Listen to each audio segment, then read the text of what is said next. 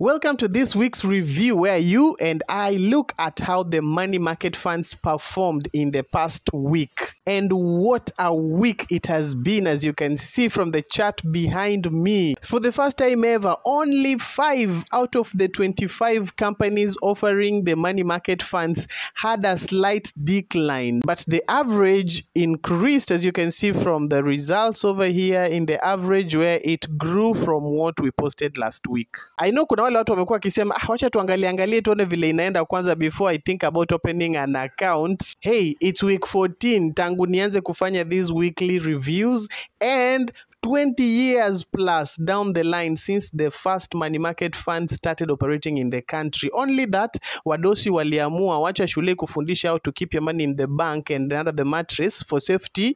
Wao wakabaki wakitumia these channels to grow and beat inflation. So the question kama kawaida is, what are you still waiting for? Find one of your favorite companies from this list, open an account, get started today. All these companies here are legit and registered. Mtu asikudanganya ati hii iko safer kuliko hiyo ama na. The regulations behind the money market funds is completely different. Na pia kwa description ya hii video, I will tell you how you can get to learn about these money market funds if you're yet to learn about them, ama this is the first time that you're hearing about the money market funds. So for 14 weeks in a row, Etika has maintained as #1 position, and this week they had an increase from what they posted last week, as you can see up there. All the top 10, hakuna decline hata moja, all of them increased in their results, which is super impressive. The second thing that we can point out is that banks, wamesema they don't want to be left behind. All the banks this time round had an increase, as you can see.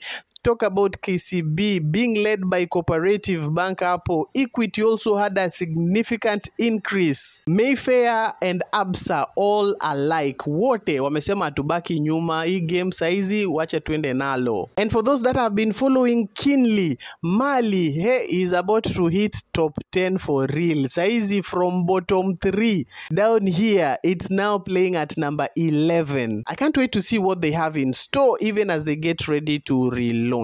And one sad thing to note in this review ya leo is that the pioneers, some of those that started this game way back, are all parking at bottom 5. And funny enough, almost all of them had a red. But I think I have a theory why this could be happening. You see, for a company to be posting something like 13% right now, for them in a long time, the highest has been like 7%, 6%, 8%. The treasury bills are offering 16+%. Why on earth would you be giving people 11% right now and think that you are doing them a favor? Anyway, that is my personal opinion, not associated with anything in particular. So, which one is your company? Where is it at? Are you happy with where you are? Watu wa Zimele and CBA bado ni fixed income, aziko kwa hii list. Tutakuwa tunawatafutia slot so that we include you as well in the picture. Hata kama your category is not the money market fund category. But keep winning,